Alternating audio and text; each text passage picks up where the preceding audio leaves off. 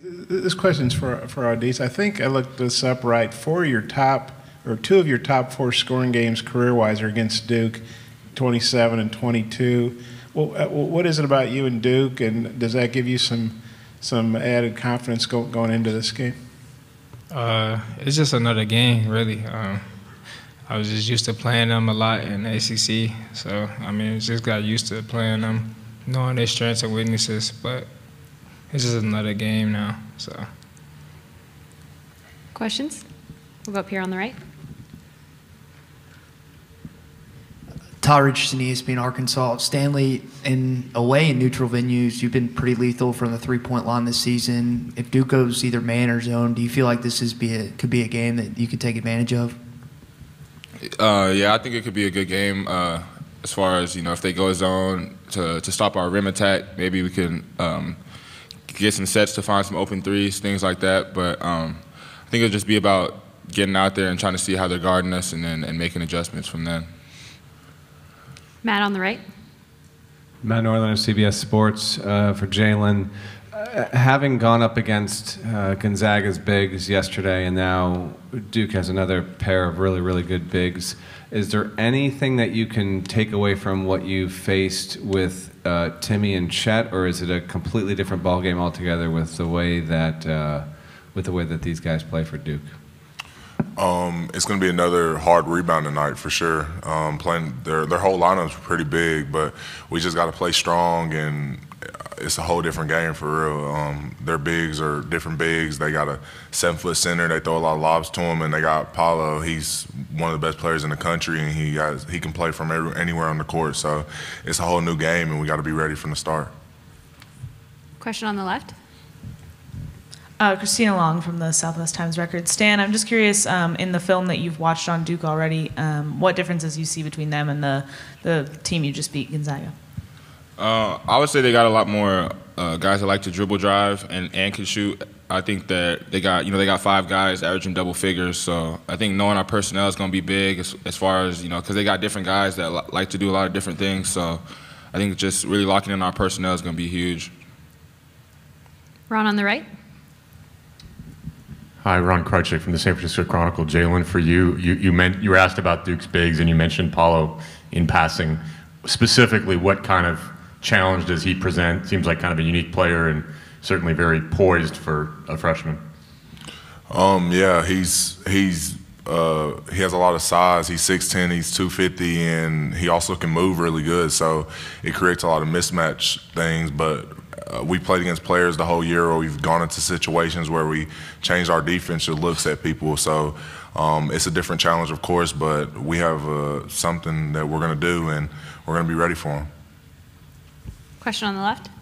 Hey guys, Jacob Seuss with 5 News in Fayetteville. Jaylin and Devo, anytime you go to an Elite Eight, it's special. But after last year when you guys were kind of locked up in the hotel, couldn't really do anything, how much more special is this experience doing it for the second time when you get to see the city, see your families, and kind of do things off the court?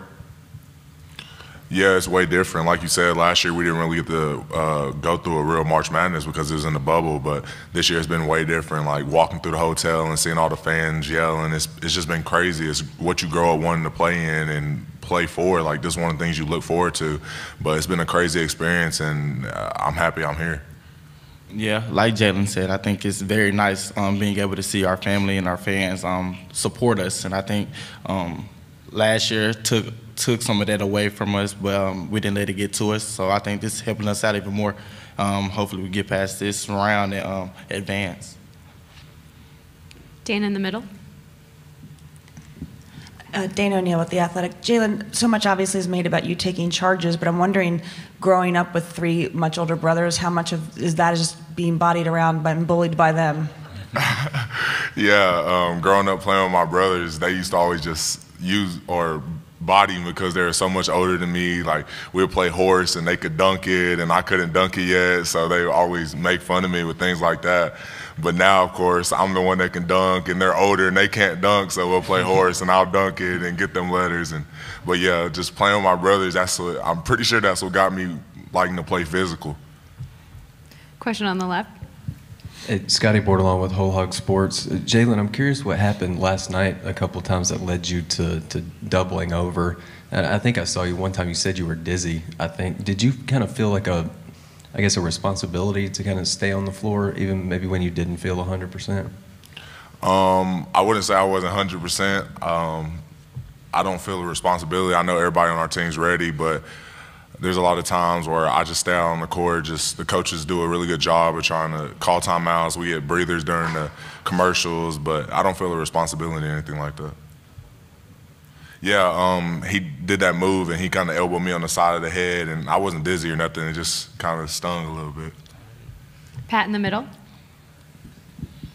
For Jaylin, Pat 40 from Sports Illustrated. A question about JD and just his mentality that allows him to be confident enough and determined enough to keep shooting 29 times when the ball's not going in very often.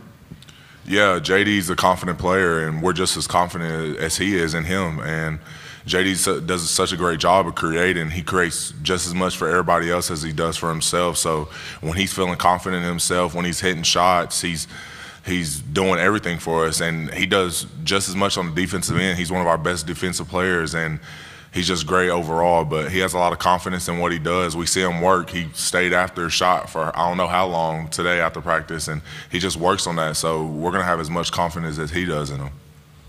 Question from the back left. Alyssa Orange, NBC in Fayetteville. Hey guys, I'll ask this one to Stanley and Devo, but Coach K was up here talking about how the Final Four is the Mecca. There's nothing like it, and I'm sure you've watched it on TV. Describe what it would mean for you guys to get to New Orleans. Yeah, it would mean a lot. To me personally, it's been a long journey, to get to the NCAA tournament. So, making it with this team would be really special for me, for sure. Yeah, like Stan said, I think a few of our staff members also is from New Orleans, so I think it'll be very special, not only for us, for them as well. So I think it'll be fun. We'll go over to the right with a question. Hey, Brendan Marks from The Athletic. Question for Audis. You obviously were able to sort of make life miserable for Nebhard yesterday. You've got some familiarity with Duke's backcourt, with Jeremy Roach and with Wendell. Is that something that's potentially replicable? And just in terms of their backcourt, what do you make of those two guys? Jeremy and Wendell are very good players. They like to go downhill a lot. It's basically just it's going to be a guard game, really. It's just keeping who could keep who out of the paint. And that's pretty much what we all got to do is just try to keep them paint touches, limited paint touches, and just go with the flow. Question on the right. For Jaylin and Davonte, this is Billy Witz with the New York Times. Growing up in Arkansas, how much is the '94 championship game, part of, I guess, growing up? How educated are you on it, and how much was it part of growing up? One thing I do know is that I think that was the last time we actually played Duke, so I think this is going to be really fun. It's special for a lot of older guys that used to play here, so I think it's going to be a lot of eyes on this game, and I think it's going to be really fun knowing that that was the last time we played them. Yeah, I was nowhere near born then, but you hear growing up in Arkansas that everybody knows about that team, what they did for the state, and just being able to be or get close to the same position they're in is great, just being in the same position. Question from Bob. It's maybe for Jaylin and Stanley if you other guys want to chime in, but everybody knows Coach K's retiring after the season, so all these games could be his last, but they keep advancing. So you guys could be the team that ends his career. Just wonder what your thoughts are on that. We haven't really been thinking too much into that. I think we're just focused on how we're going to attack them offensively and how we're going to guard them defensively. And obviously he's had a great career, Coach K, but right now we're just focused on how we're gonna try to beat them. Yeah, like what Stan said, he's one of the greatest coaches ever, but that's not on us. We're just going to go out there, play the game, and it's just another game for us. It's that time of year as college basketball takes center stage with the tournament finally upon us. If you're looking to wager this year, BetOnline is the #1 spot for all your updated odds and info, along with great contests, including the bracket contest, where you can have a chance to take home the top prize. Head over to the website or use your mobile device to sign up today and receive your 50% welcome bonus on your first deposit. Just use our promo code BELIEVE to get started. That's BLEAV. BetOnline is your continued source for all your sports wagering needs, including live betting and your favorite Vegas casino games. BetOnline, where the game starts.